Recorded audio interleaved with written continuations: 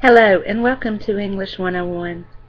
My name is Amy Sexton and I'll be your facilitator for this course. I've been a college educator for over 15 years, and for 6 of those years I've taught solely online courses. I've taught college composition, reading, critical thinking, college success, and tutor training courses.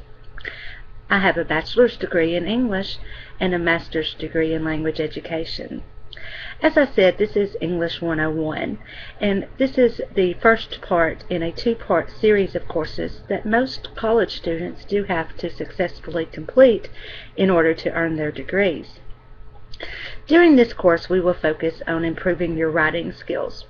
We'll be going over such areas as research skills, documentation styles, thesis statement development, organization, and the writing process, including pre-writing activities, drafting, revising, editing, and proofreading. During this course, you will be writing 4 essays: a narrative essay, a descriptive essay, an informative research essay, and finally a heuristic or cause and effect essay. At the end of the course, you will compile all of your essays into a portfolio.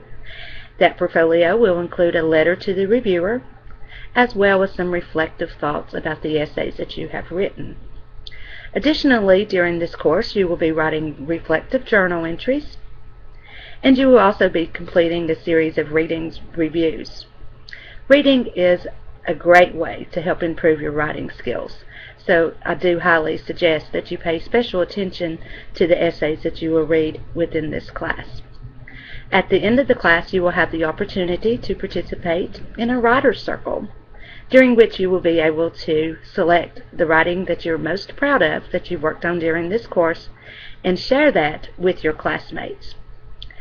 So this looks to be a very fun, informative, and great learning opportunity.